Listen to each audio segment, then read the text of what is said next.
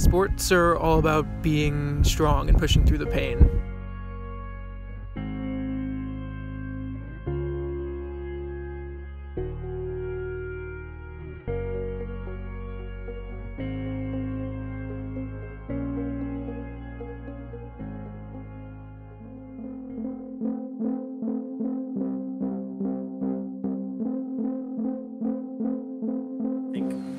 Sadly, that lack of conversation speaks to the situation at hand, and that it's not a priority always for coaches or players or teams or departments to force those conversations, because they can be hard and they can be uncomfortable.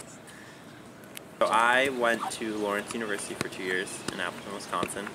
So coming into Pomona-Pitzer, it wasn't like I was at a point personally where I was so comfortable with who I was that I didn't even think about like coming out per se to my team. It was sort of just being open with who I was. There didn't need to be this big event or moment. It was more of just being authentic and myself around them. I think this is a major issue facing American culture, but just this idea of empathy and putting yourself in someone else's shoes and putting yourself in someone else's situation, and just thinking, like from a language standpoint, what words am I using that are somehow belittling this person, or how can I think about a way that I personally feel belittled or marginalized, or who close to me who I can recognize that this is an issue and that this is happening. And hopefully I'm that person in some cases, and like people realize that I'm never gonna say these hateful, homophobic things because my best friend, my teammate, my person who I'll fight for on the field is that person who I want to stand up for.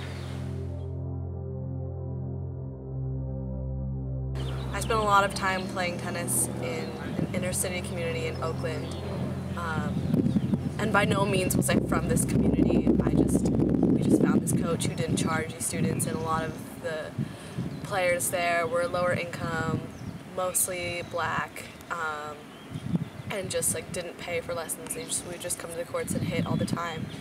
And my mom drove us like 35 minutes from our house to go there every day, every night, because she just liked this person's values. She liked how there was no bullshit, like people were just like playing with anyone, and like they were all good players, and because I spent so much time playing tennis there, it was like 4 or 5 years, I never understood why people thought that like you have to have the latest gear to be the best player, or like you can only talk to certain people, or like just this like elitism of like people looking down on the tennis world can be really, in my opinion, of what I've experienced, really racially charged and really insensitive, and I just never understood that because I didn't see that as like, I saw a world outside of that where tennis still existed. Good tennis still existed. So my freshman year, I had first started playing Division I athletics at University of Montana. I'm actually a transfer student this year. And I think I was kind of going through what a lot of other queer athletes were going through at the time, kind of a lot of the similar struggles. However, in November, I actually got a call that my ex-boyfriend of maybe on and off for about 2 years in high school, who's on the tennis team with me, had committed suicide. And I think, that was how I came out to my family, telling them I needed to come home, to be with our friends and to be with our team, our tennis team. I can't speak on behalf of like what caused him to actually make that decision to take his own life. However, I do know that he was deeply uncomfortable with who he was, trying to rationalize his identity as a tennis player and a man and a queer person as well. So I think he really struggled with that in such like a heteronormative society. I think I found it even more pressing to understand the different struggles of queer individuals and people of color, like the struggles that they go through as an athlete, because I didn't really realize like how easy I had it until I'm kind of, you know, reviewing in my head just kind of the amount of stuff that my ex-partner had to deal with in high school. As far as being an ally, I think I was always kind of like, you know, like, yeah, I'm gay, but I'm also so many other things. And when my friends are like want to like address that, like, that's cool, but like I'm not just like a gay person. But I really realized that I have made closer relationships with those individuals because I think while we're at the Claremont colleges that might just seem like a given, it wasn't something that I had always felt growing up in Idaho. You know, I think from a lot of people it's like I love you, but like let's kind of like sweep this thing like under the mat, you know what I mean? And so I think like it's best for me like when I have like friends that are allies, when they just like honestly just like explicitly state like, you know, like, you are queer and I still love you so much. I think that honestly really, really helps me. Not in the moment, but just like in general with my relationship with them. I just feel more comfortable with them when I feel like accepted and celebrated as opposed to like tolerated.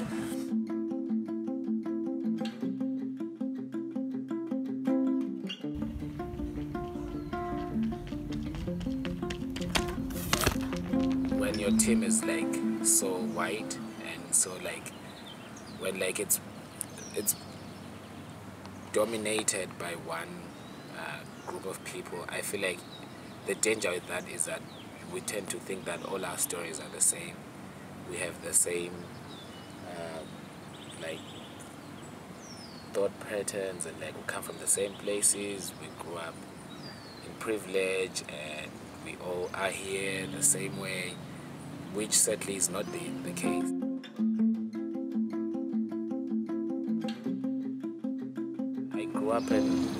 I was born and raised in Bulawayo. It's like the second largest city in Zimbabwe. I grew up, I've been public schooled my whole life. I grew up with my grandparents and my cousins. I have always loved to play sports since I was a little kid. Soccer and track. I wouldn't say it's a very, very big metropolitan city like LA, because it's obviously not.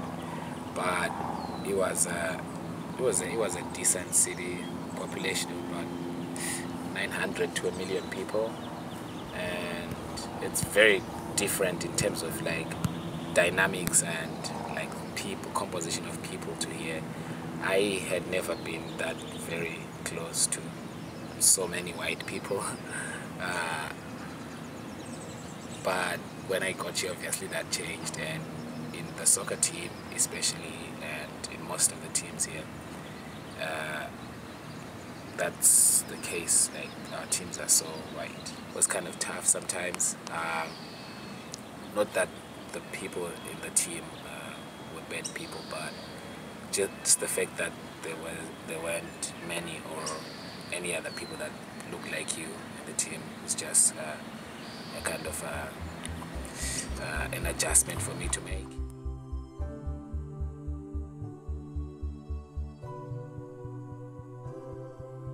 As athletes who push our bodies, everyone is always sore. Everyone ice baths, everyone is in pain, to varying degrees, but to be expected as individuals who push our bodies 3 hours a day, 6 days a week. And for things like mental health and chronic disease, it can feel like you're fighting for validation when your pain is so invisible to the outside. I have an autoinflammatory disease called AS, ankylosing spondylitis, which is a systemic condition where my body is constantly creating inflammation, which results in the fusion of the spine if the disease progresses. My hips, my hands, and my neck. So what this means for me is that This is something that I haven't really talked about just because chronic disease in our society is so misunderstood and stigmatized, and when something is so constant, it's hard to explain how my relationship with my body is a lot different than what I understand as most people's, because I am always uncomfortable and in pain to some degree, but it's a pain that I've learned as a part of just who I am. So when I talk about chronic pain, it's like a fact. Our coaches often tell us to make sure we're taking care of our bodies, getting into the training room, heating up before practice, but it's rare that our teammates and our coaches are checking in about mental health, overall well-being, just as much as physical health. So I think it's really important that as we start to have more conversations about identity in athletic spaces, we give space for the invisible conditions and invisible experiences that people go through. From New York, born and raised. It's the best city in the world. Volleyball is a very white sport, and I think that filtering happens a lot, especially at the collegiate level, as the skill level rises and it becomes much more about whether you played for elite clubs and had the money to go to play for these elite clubs. And I think that that's not as much a part of the conversation, the systemic cycle as to why there aren't more players of diverse backgrounds in collegiate sports. The focus on a physical and performance-based culture shift, I think, only perpetuates this notion that that's really all that matters, and that there's often an overlooking of other aspects of collegiate sports and this lack of diversity that doesn't really get discussed.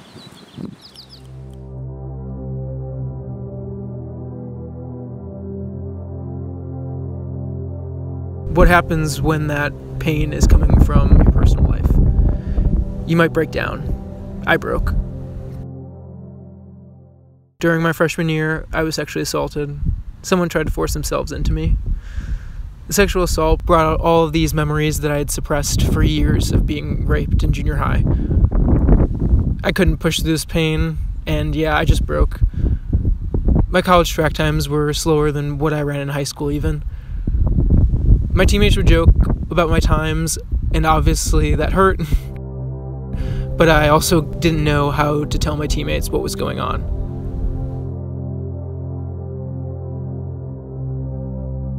Obviously I want to win, but in order to win, you need to have everyone at their best, and if someone's not feeling good, you can't win, so it kind of goes hand in hand.